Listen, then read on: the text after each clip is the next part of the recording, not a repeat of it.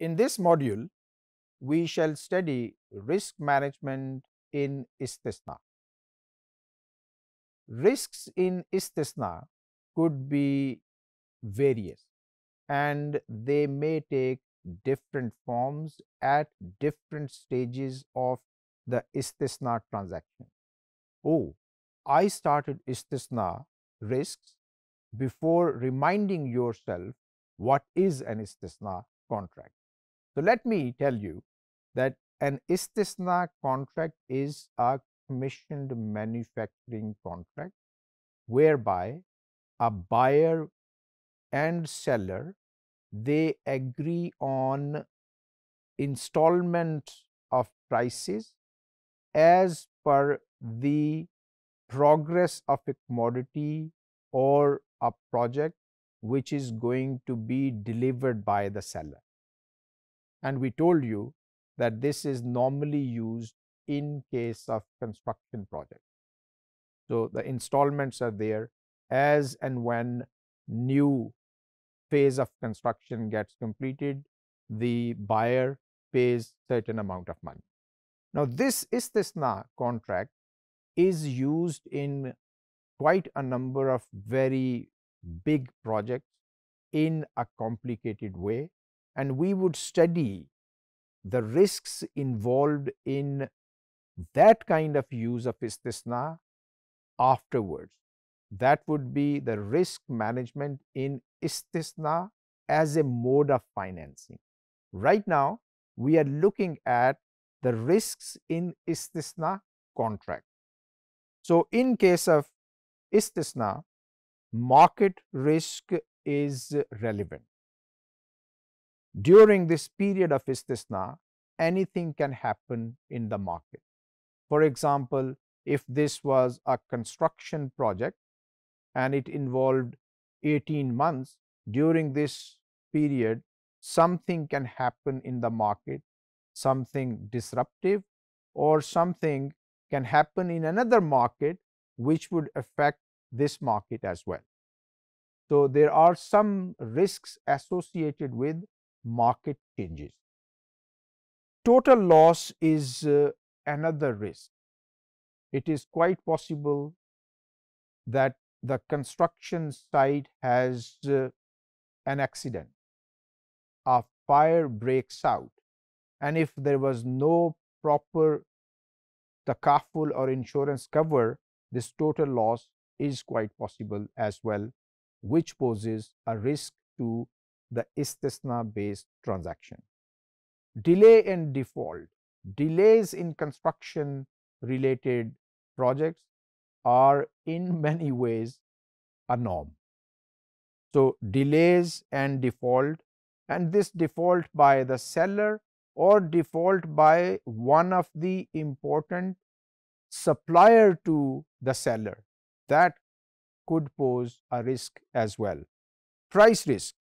So, sometimes we take a view that if this commercial tower is built, we would be able to sell the commercial units within it for a certain price. But by the time the project gets finished and those units are in the market, price is different from our expectations. So, this price risk is also a risky proposition. Operational risks, because construction projects are very complicated.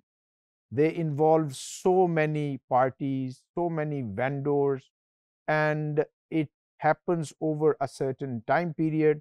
So, there is a possibility of mistakes and oversights which contribute to the operational risk. And sometimes we face quality risk as well. We don't know what would be the actual product when it is produced, and we have spent a lot of time, effort and money, but at the end of the day we find that the quality of the project delivered was not up to the mark, which is another risk inherent in istisna contract. So, what could be the risk management? In case of market risk, it can be mitigated by selling in advance. Now, say if these commercial units, we are not sure about the future price of these commercial units, it is possible in case of istisna, Islam does allow the advance sale of these units in a Sharia compliant way. Now, to mitigate the total loss risk, a takaful cover should be taken. If takaful in that country is not available, of course, as a compromised solution, conventional insurance can be bought. In order to counter the risks associated with delay and default, effective monitoring and reporting should be exercised. This is absolutely important in this kind of projects. If there is no monitoring and effective monitoring, and if there is no reporting mechanism, it is quite possible that the project would be actually delayed, and there is a possibility of a default of one of the parties. Price risk can be countered by way of use of Sharia compliant hedging solution. These hedging solutions, they are complicated in nature. They are beyond the scope of this course. Hence, I would not be going into details of these hedging instruments. Operational risk. How to counter operational risk? Again, effective monitoring and standardization of processes and procedures.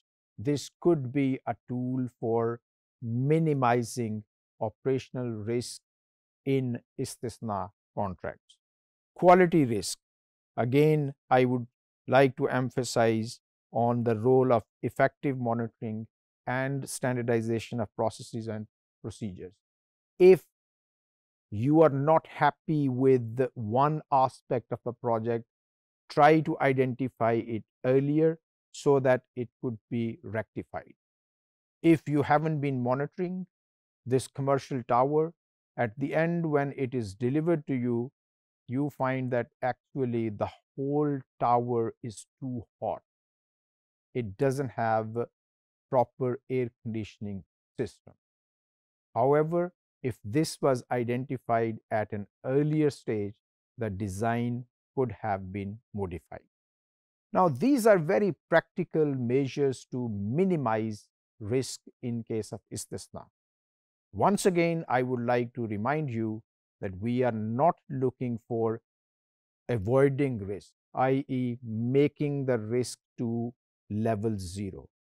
All these measures would only be helpful in minimizing risks associated with an istisna based transaction.